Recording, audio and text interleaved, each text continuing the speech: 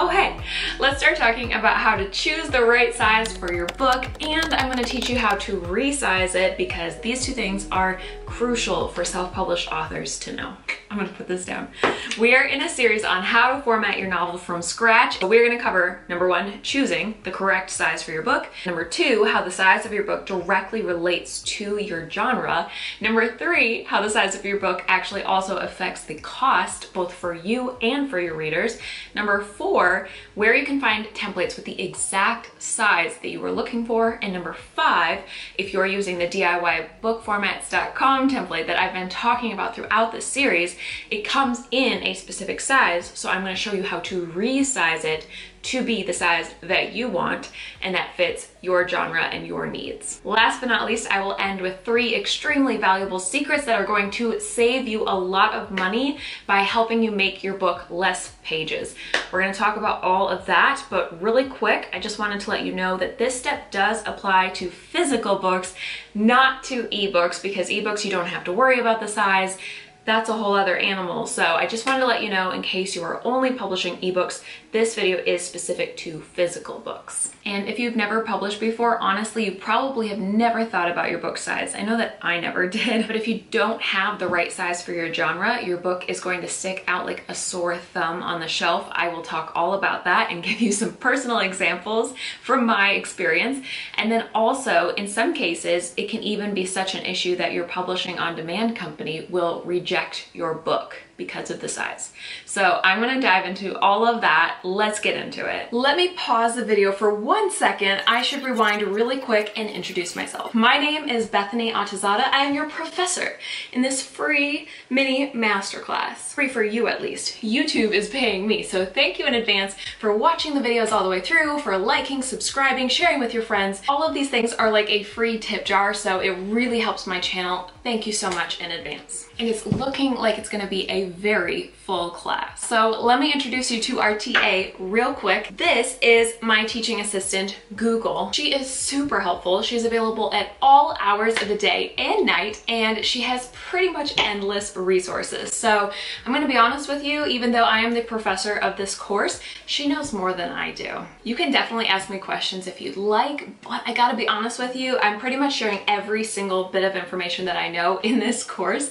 So I may often end up referring you to her because she actually knows quite a bit more than I do. There are 5 quick things you should know before class starts. Number 1, I will be reading from my notes here on my computer pretty carefully since this is a very complicated subject and I don't want to miss anything. So if you see me looking down, that's why. Number 2, I am only able to share what I know and what I have chosen to do. So just like everything else in publishing and writing, there's probably 1,000,001 different ways to do formatting. This is just my personal experience. So despite this incredibly professional course where you're going to come out with a bachelor's degree in formatting, I actually have no formal training, and I'm basing everything off of my own experience formatting over 10 different novels and sometimes learning things through what they call trial by fire. So again, I don't know everything about formatting, but I am going to share as much as possible in this series, and for everything else, I'm going to point you to my fabulous TA Google for any support questions you might have. Number 3, I use this gorgeous template that has built-in formatting already set up, and I highly, highly recommend it. I'll talk more about this template throughout this series, so make sure you watch all the videos in the series if you want to know more. Number 4. Oh yeah, did I mention that this is a series? I'm going to put all the videos in this formatting series into a playlist on YouTube that I will link below every single video. If you want to go back and watch any videos that you missed, you can find that in the description box below. Last but not least, number 5, I am going to timestamp all the videos in this series as much as possible, which means that you can look at the bottom of the video to see what is in each section, and that way you can easily go back and forth and find something again if you need to watch it a second time later or a third time. But I just want to encourage you not to skip around the first time because you might miss something really important and I don't want you to be confused. Okay, back to the video. Number 1 is, of course, choosing the right size for your book. The size of your book matters to your readers, first of all, because of genre expectations. So I have this lovely stack here of books to give you an example. Let's start with the smallest ones. These cute little guys they're roughly 7 by 4. Then we've got a typical paperback in YA, which is 8 by 5.25. Here is the Stolen Kingdom hardcover, if anyone is wondering. I know it's 8x5, but because it's a hardcover, the hardcover is actually adding a little lip on this side and this side, so it's actually adding length to it. So online it's 8x5, but here it is 8.25 by 5 and 5.25 also, it looks like. Here's another book in YA that was slightly different from mine. This one is exactly 8.5 by, I want to say it would be 5.5, but because it's hardcover, it's getting closer to 6. It's like 5.75. It's very minimal. You're gonna see the difference at the top, just barely, sticking out just a bit in the back. Then, got your 6x9, I believe, I'm guessing here. Oh, it's even bigger because it's hardcover. So this is 9.5 by 6.5. Alright, this is another example where self-published authors can accidentally come across as unprofessional because your book, if it's not the same size as other books in the genre, it's going to stand out and not in a good way. And I promised you guys I would give you a personal example, so without further ado, here is my debut copy of Evelyn's Number, and here is my second edition. I'm gonna do a close-up so that you can see them side by side, and you can see how this one, the first one, is a 6x9, and the second one is a 5x8. And here's the funny part, you guys. This is the exact same book. I did not change a single word on these pages besides writing second edition instead of first. So I mentioned in the beginning that the DIYbookformats.com comes in a 6x9, which is this. This is what I used. I didn't know how to change it at the time, so I'm going to show you guys how to change it so you can make your book smaller without actually changing the word count or anything else at all. Before I do that though, I think it's important to explain a little bit more about how your book's size actually affects the cost of the book, of printing the book. So it also affects your royalties as an author, and it affects how much your reader is going to pay for the book. Let's pretend that I'm selling both of these books for an even $10, okay? And let's say that this was $6 to print, while this one over here was $3.50, so it's half as expensive. Actually, I think this one's closer to 4, but I don't actually remember, so we're gonna make up numbers. So you've got your $6 taken out of 10, and that leaves only $4 left for you and your print-on-demand company to split. With paperbacks, I believe it is a 60-40 split, so you get 60% of that. If I did the math right, you would be making $2.40 for every one of these books sold in this size. Now, let's take the same book, but I have made it smaller, and let's say it costs $3.50 to print this. So now you and the publisher have $6.50 to split between you. Let's do the math again. This book is going to make $3.90 for every book that you sell. That might not seem like much, but then multiply that by, 100 book sales or 200 book sales or 500 book sales, and you can see how it very quickly adds up. So that is why smaller books are better for you as a self-published author. And I'm not just talking about size, because actually this size doesn't matter nearly as much as page count. So we're going to talk a lot more about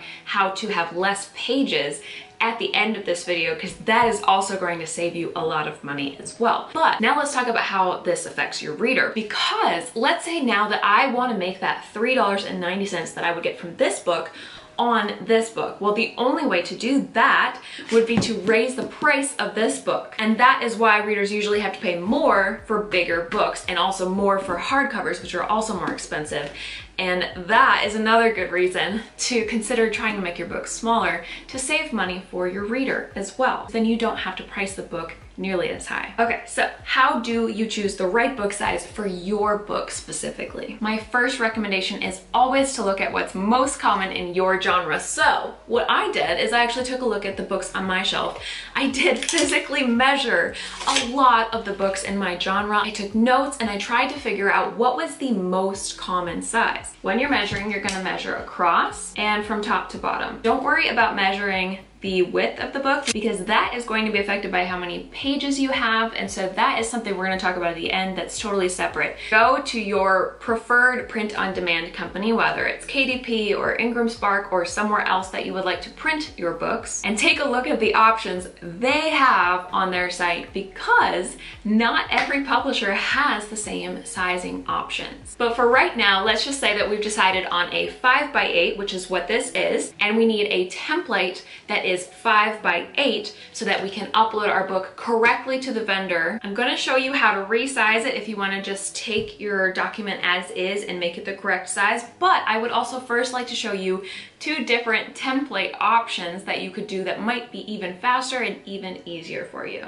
The first one is actually KDP, and they offer a bunch of different templates. So I'll link this page below on their paperback manuscript templates, and they actually have right here a download button where you can download templates that help you with the formatting, and they give you a bunch of different sizes, as you can see right here. They also actually tell you quite a bit more about front matter and chapter pages, page numbers. They even give you a checklist for publishing. So this is a really valuable page that KDP provides for free, along with a video that you can watch if you want to know more. Once you know what size you want, you can click this download button and you can get a template in the exact trim size that you are looking for. And then you can copy and paste your manuscript over into that template. The second option is, of course, that DIYbookformats.com template that I've talked about throughout this series. And I want to give a huge shout out to Derek Murphy for making that and making it free for authors, because it really is a lifesaver. But like I mentioned, that came in the specific 6 by 9 size right here, which is fine. That could work for a lot of people, but for a lot of other authors that might not fit your genre and you might need to resize it. So that leads to the next part, which is how to resize your book in Word. So I'm going to walk you through how to do that really quick. All right, you're going to go to Format. You're going to go down to Document because you're changing the entire document. This little pop-up has a lot of handy information like your margins, and it has your headers and footer information, but for right now, we're actually going to click this little option at the bottom that says Page Setup. This is where you will see your paper size. So if you're doing a standard printer size, it's going to say in most Word documents, regular page. And then you can see all the different sizes that I have tested out here. So we're going to click Manage Custom Sizes. Now, the Stolen Kingdom, the interior is actually slightly larger to make sure things like the map don't have any awkward white spacing along the edges of the book. So this map is actually slightly larger, and when it's printed, it's cut off at the 5 by 8 mark, which is what I uploaded, when in reality, the document is slightly bigger than 5 by 8. I hope that makes sense. I don't know if I'm explaining that very well, but this is my actual document size. If any of you want to also add images like a map or other things with that bleed feature, we are going to do an entire video on it, so I'm not going to go into detail here. I'm just going to link it in the formatting series playlist below. So let's say I want to make a new custom size for an 8 by 8 children's book, for example. I'm going to click the little plus sign. I'm going to, you see how at the top there it says paper size 8.5 by 11. That's your average printer size. So we'll change it to 8 by 8. And then I would like to title it. So if you double click, you can say children's book. I'm doing this one-handed for some reason. Enter. And now when I click OK, you're going to see it's labeled children's book, the name that I gave it, and it's 8 by 8 inches. So you can actually create a bunch of different sizes if you would like to test out which one looks the best to you as well. Once you have your size, you're going to click OK. And now this is a really important thing to notice. Right now, it's only applying this to a specific section, which means the entire book is not going to change. You have to click that and choose whole document to make sure that the entire book is reformatted to the size that you want instead of just half of it. Once you have that, click OK. And now if you look at the left side here, this is now a square. It is an 8 by 8. Look at that cute thing. Let's zoom out so you can get a better visual of it. This is the same template that we downloaded from DIYbookformats.com, but it is now an 8 by 8 square, like a children's book size. All right, now it's time for my 3 formatting secrets on how to save even more pages and, as a result, even more money. So I'm going to take you to the Enchanted Crown, which is currently, if you look at the very bottom left here, 561 pages. Right next to that is the word count, which is about 92,000 almost. And so obviously a lot of YA novels out there are around this word count, and they are not nearly as many pages. And that is thanks to formatting and saving money. So I am going to show you exactly what I do to take off a couple hundred pages actually. Step 1 is going to seem very obvious to those of you who have ever done this in school, and that is changing the font size. In this case, we're going to make the font size a little bit smaller. So under the format option at the top, you're going to go ahead and just click font. And this is going to show you that the standard size is 12-point font right here, but actually because we're in a template, I want to make sure that I'm changing the entire document at once. So you could either control all, but because I have my chapter headers in there, which are different, and I don't want to change the size on them, I want to specifically change the font size for what's called the main body of my story itself. Let me pause really quick and say that I promise you I will talk more about fonts and the sizes and the style pane, which is where I'm at on the top right here right now, and I will talk more about how this works. But for right now, I'm just going to show you how I change it by clicking right click and modify. And so right now, you'll see that in the DIYbookformats.com template that I use, the font size right here in the middle is 12, which by the way is, in my opinion, really, really large for a novel. The average novel size for my research is actually an 11-point font, but in my case, I actually go just slightly smaller. It's almost unnoticeable to a 10.5 font. So that is actually the font in all of my books in the Stolen Kingdom series, and I have never once had a reader notice or complain. When I click OK, this is going to adjust the entire manuscript because it's adjusting all of the main body. So let me show you what that looks like. You saw that tiny little jump there. Now it went from, what was it, 560 something pages to 460 something pages. So we have just taken this novel down by 100 pages simply by changing the font size. That's amazing all by itself, but this second change is going to do probably just as many pages. Let's find out. So you're gonna right click on main body again and click modify, or if you're not working in a template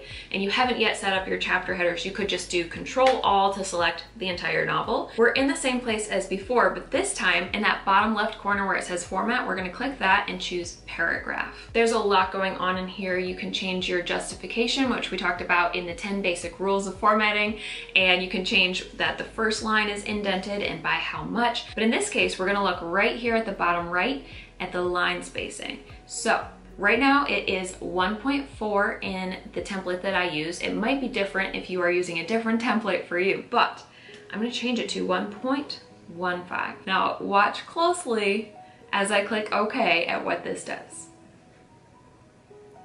Now we are at 388 pages. So almost 100 pages again, about 80 pages roughly, were just removed. We just took the novel down almost 200 pages, and that word count didn't change one bit. Not a single word was removed. The third and final step is one that I typically do in Adobe Acrobat, which is right here, and that is to convert my Word document to a PDF file. And I know for a fact that that's going to remove pages, but I've had people tell me that you can convert your Word document to a PDF directly in Word.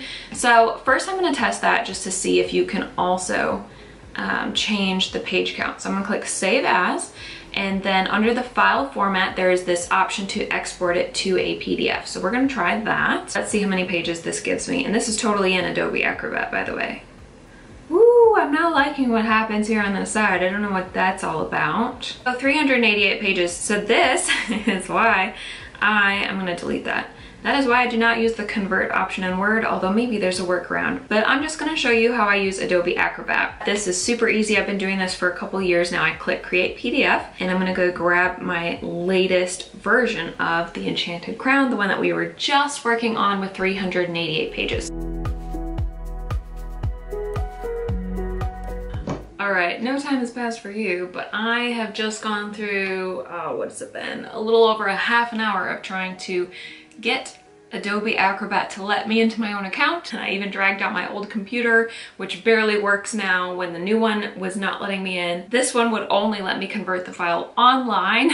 So a little bit frustrated with Adobe. Currently talking to an IT person, but I have my tea. I finally got it to work, so let me screen share this and show you. This is the online version of Adobe Acrobat, and so if you look at the very bottom right here, it now says 365 pages. So I believe if we had 388, we've gotten rid of 23 pages through converting it to a PDF. And that's pretty impressive. If you remember, we started out with, I think, roughly 200 pages more than that. So just these 3 secrets have helped me to remove 200 plus pages. That's a pretty big deal. Now, obviously, we could also work on the content, and I'm not done editing this book, so this is not the final page count because I also need to add front and back matter and maybe delete some things within the story. We'll see, who knows what happens. It's the big adventure of publishing. But I just wanted to show you the Enchanted Crown so you could see just how drastic of a difference this can make. So for readers who are asking me to make a thicker book, don't worry, it already is the biggest book in all 4 books in the series, but I am trying my best not to make it a huge monster of a book because I also want to save you money and I want to save me money and I want to actually make money. So that is why the size of your book matters so much. And don't go anywhere because there's one other reason that a PDF is super important. It's not really to do with sizing, but I don't know where else to put it in this series, so I'm just going to say it at the end of this video, which is that a PDF is the highly preferred format for print-on-demand companies when you're uploading to KDP or to Ingram Spark or wherever else. As a print book, it doesn't really matter with ebook, but when you have a print book, they really want you to have a PDF. It's going to make the print quality so much better, and it's going to avoid a lot of issues that you might have if you upload a Word document, including some wonky formatting that might come into play if you don't convert it to a PDF. So you'll see when you're uploading to those vendors that they do recommend you do a PDF, and this is how I specifically do it, but of course you could play around how to convert to a PDF directly in Word as well. Hopefully this video has helped you decide the right size for your book and helped you figure out how to do that really smoothly and saved you money in the process. So now I'm going to go on to the next video in the series, which is choosing the fonts for your book and also setting up the style pane to help you format your book much quicker. If you missed any of the other videos in the series, the formatting playlist is linked below, and thank you so much for being here, for supporting my channel by giving videos thumbs up, subscribing, and telling your friends. All those things help me so much, so I really appreciate you guys, and I hope you have an awesome day. I'll talk to you again very soon. Bye!